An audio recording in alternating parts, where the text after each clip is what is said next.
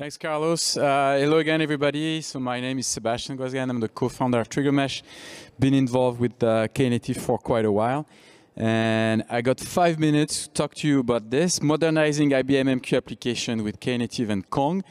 Don't add Kubernetes because it makes for a very bad acronym. So we'll stick with Knative and Kong. It's a very interesting use case. At the same time, it's a bit of a Frankenstein. So actually, once I'm done talking, I would love to hear from you what you think, okay? So what I mean by modernizing applications, what we're seeing when, talking to, customers, prospects, and so on, it's, they want to move to open source. It seems, it seems rather simple, but it's actually, a big desire, right? It's about removing proprietary software as much as possible, and the reason is pretty simple, is to cut costs. All right, so adopting open source as much as they can, and while they do this, they need to integrate with existing systems that they cannot get rid of, right? So big proprietary systems like Oracle DB, IBM MQ, you name it, right? So it's this this desire that they have to become less dependent on very expensive systems, adopt open source, but at the same time, they still need to keep on using the infrastructure that they have, right? So move to open source, still integrate with the existing system, make them relevant as they move to the cloud, as they adapt cloud native technologies, cloud native techniques, and so on, right? And then the third, big thing about modernizing application is really to, rejuvenate the overall application and operational landscape. And it's more of a, culture thing, right? And we've been talking about it in DevOps for a long time. It's changing the culture of the enterprise. How do you deploy apps? How do you maintain them? How do you monitor them, and so on? So it's pretty, it seems simple maybe here where we are very much cutting edge, but there are lots of enterprises out there that for whom adopting GitOps is quite challenging, and it is a big change because that's not how they deploy application. Monitoring with new things like Prometheus, it's a big change, right? But nonetheless, they all wish that they would go to prod much faster, right? So that's the thing, right? It's changing the culture, changing a little bit of the landscape so that they go much faster and they reduce cost. It's as simple as this. That's the benefit of modernizing. I don't know why it's flickering, but okay. So big boring use case. Right? So lots of apps that we're seeing in enterprise that we're talking to. It's lots of Java applications, and a lot of them look like this. So it's HTTP, HTTP server returning Java, exposing a REST API, and behind it, you're actually fronting, mainframe applications with whom you're communicating with using IBM MQ. Right?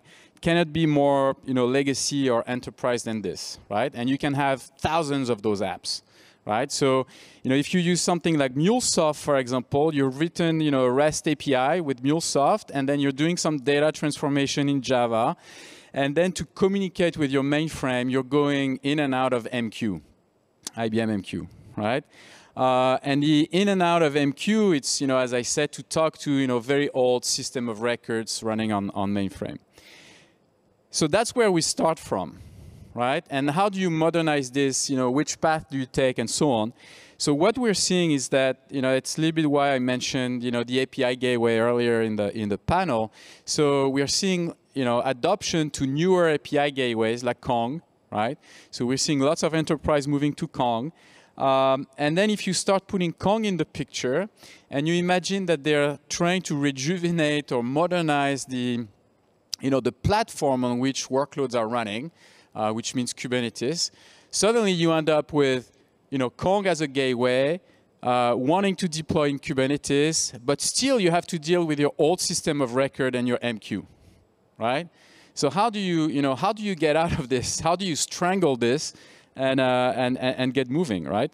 So that's where I'm actually very happy about this, but it's also a little bit of a Frankenstein from a technical standpoint. But so I would love to see what you're thinking about. So we cannot get rid of the system of record. It's still in place. You're still going to talk to it through MQ, right? And then suddenly you have Kong that's exposing your REST API, right? So in the middle, we're now putting TriggerMesh here. And with our APIs, what we provide is data transformation. So all the transformation that you could do in plain Java, you can do it declaratively with Knative objects, for example. You can do filtering, processing with functions, whether you use our functions or KN, doesn't matter. And then to talk to MQ, you use, well, an MQ source to read from a queue.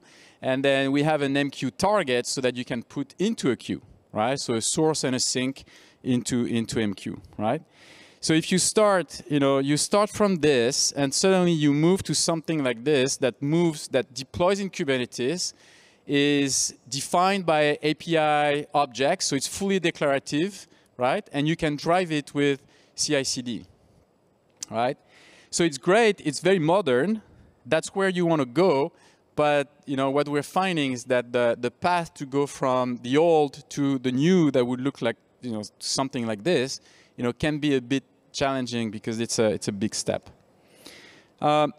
So the step is that suddenly your Kong as an API gateway, that's your entry point, and what's behind, I showed you an example, but it could be much more asynchronous, and it could be an event-based flow. So your Kong REST API suddenly now needs to bridge to an event-driven flow, right? So you're bridging two worlds here, and Kong needs to emit cloud events, right? If you want to deal with Knative and eventing constructs and so on. The flows can be asynchronous, but if you want to reply to the client with a reply, at some point you need to synchronize, right? So we've built a synchronizer using a correlation ID in the events so that we can wait for a particular event back, right? And then the final step is that we need source and target to MQ. That's actually the easy part, but we've done it as Knative objects. So everything here is available on GitHub, TriggerMesh, Kong CE demo, CE for cloud events, right? So, and you'll get the full flow. So the first thing is a Kong plugin that transforms a REST request into a cloud event, right? So you curl to Kong, you give it some payload, and suddenly you have a cloud event. Thanks Sokai, thanks Scott. So you got your cloud events here, emitted by Kong, which means that suddenly you go REST, and now your event into a Kubernetes cluster, right? So you've met that path. This has the advantage that depending on the route that you hit on your API gateway, you could have different cloud event types, and you could now do routing based on event types, right? So we fall back on an eventing type world. YAML. So MQ connectors. As I said, that's the easy part, right? So we have brand new API kinds. MQ source, MQ target, you specify your credentials, you specify your queue manager, your queue name. Here on the target, that's something that's interesting with MQ is that if you put a message into a specific queue, you can say, hey, the reply is going to be in another queue, right? So here, it's their request reply mechanism. So here you have a reply to parameter that says, hey, the mainframe system of record is going to put its reply into this other queue. So read from that other queue to get the reply, right?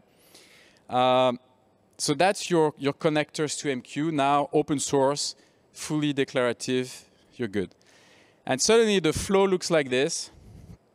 You end up with talking to Kong, open source, or getting the enterprise product from them, right? But you could go fully open source with the Kong API gateway.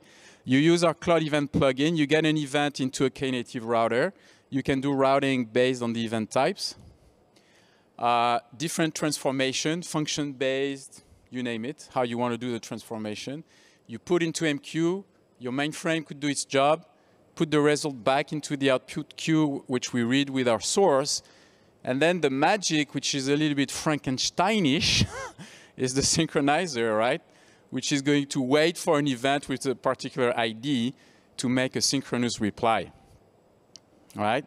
So we have an asynchronous flow that we are exposing with a synchronous mechanism. So that's one way of modernizing such a flow here.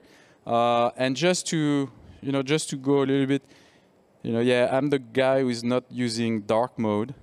So I'm just going to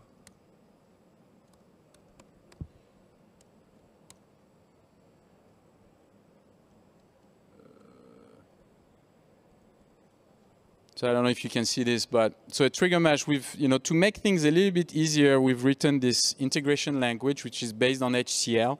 So here you see that entire flow that I described with our language, with our router. So based on the event type, so route attributes, you see the different type, go to, a specific transformation. Transformation could be function.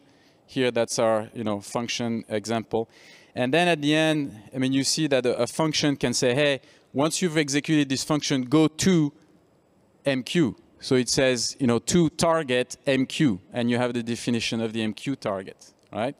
Of course, this is not, Kubernetes object, but we can generate, from this, we can generate the YAML. That's where the developer experience, I think, to me, gets complicated, because if you ask a new user to start writing a flow like this with pure YAML, it becomes very complicated. But here you see the full YAML that gets generated with, the source to MQ, the synchronizer, the different triggers, the different functions, right? The broker. So you get all these objects, and the compilation of all those declarative objects makes your entire, flow. All right?